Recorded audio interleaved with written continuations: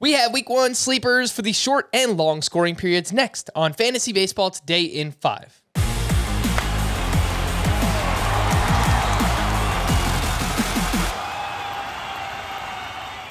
Welcome into FBT in 5. As always, make sure to follow and stream us on Spotify. Today is Thursday, April 7th.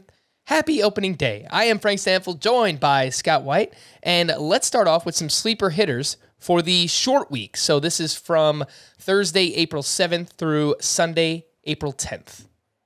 Yeah, we're distinguishing because you could set your league up either way. You could make it a really short scoring period that just covers the weekend. That's the CBS norm, actually. Or you could roll that weekend into the first full week and make it an 11-day scoring period.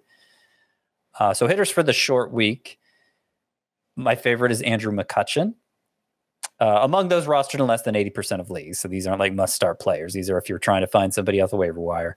Andrew McCutchen hit 293 with a 1027 OPS against lefties last season, and 2 of the first 4 pitchers he faces are lefties. It's a bad top of the Cubs rotation.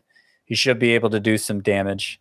Others that I like include Adam Duvall, who's on one of the 10 teams in line for 4 games that opening weekend. I like Tommy Pham, who's on another team in line for 4 games. Robinson Cano is as well. And I like the matchups. It's only 3 games for these players, but I like the matchups for A.J. Pollock of the White Sox, Andrew Vaughn, his teammate, of course, Bryson Stott, who had a big spring. And I'll throw Gavin Lux in there, too, just because the Dodgers are at Colorado, the advantage of Coors Field for that first series. There is one lefty on the schedule. I'm not sure if Lux will play that game, but hopefully he'll do enough damage in the other 2. All right, the best hitter matchups for each team. The Mets, the Padres, the Dodgers, the Braves, and the Brewers. The worst hitter matchups this opening weekend. The Marlins, Rangers, Cubs, Tigers, and Giants. Let's take a look at sleeper hitters for the long week 1. So if you set your lineup for April 7th through April 17th, who are some names there, Scotty? Andrew McCutchen's on here again. I mentioned 2 of his first 4 games are against lefties. 5 of his first 11 are. And I just kind of like him in general. He had the great numbers against lefties last year, and he thinks he struggled against righties because he was nursing a sore knee, and it kept him from having the ability to drive the ball the other way. He looked like he regained that ability in spring training. So I kind of like him as a sleeper in a general sense too.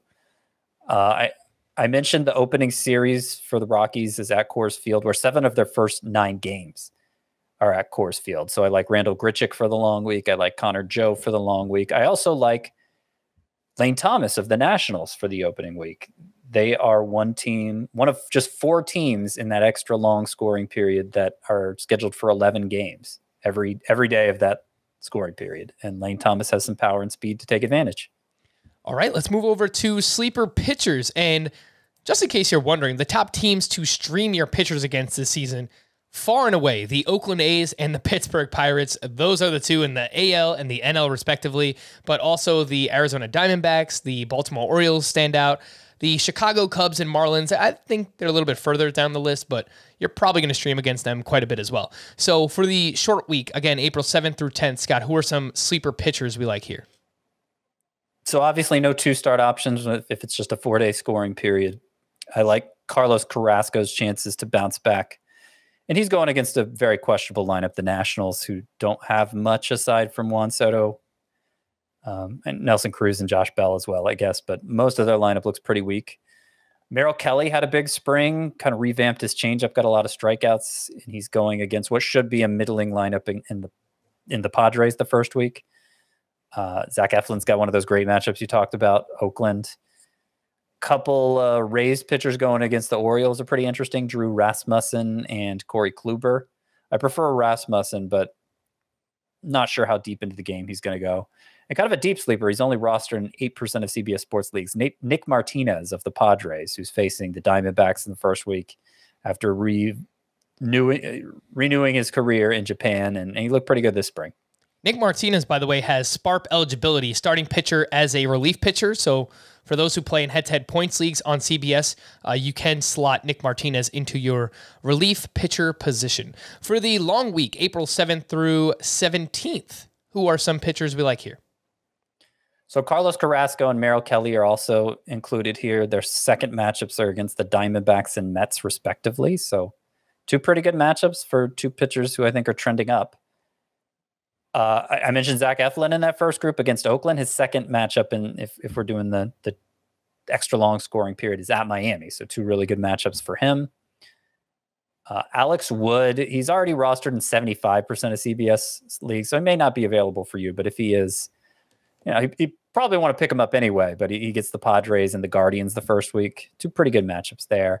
And then this is the most interesting one of all. Patrick Corbin, because the Nationals are in line for 11 games in that extra long scoring period, and because they're not planning to go 6-man the first time through like some teams are, he's in line for 3 starts against the Mets. Pretty good matchup. At the Braves, not so good. At the Pirates, really good. I think in certain points leagues, if you're feeling brave, Corbin's interesting. And he's been kind of shaky the last 2 years, I'll grant that, but he thinks he was overthrowing, and he looked better this spring the little bit we saw of him. I don't know. I don't think I'd do it, to be honest, but 3 starts is pretty enticing. Our fortune favors the brave pick of the week will go to Patrick Corbin with 3 starts in the 11-day scoring period. For more extensive fantasy baseball coverage, listen to the Fantasy Baseball Today podcast on Spotify, Apple Podcasts, Stitcher, your smart speakers, or anywhere else podcasts are found. And thanks for listening to Fantasy Baseball Today in 5. We'll be back again tomorrow morning. Bye-bye.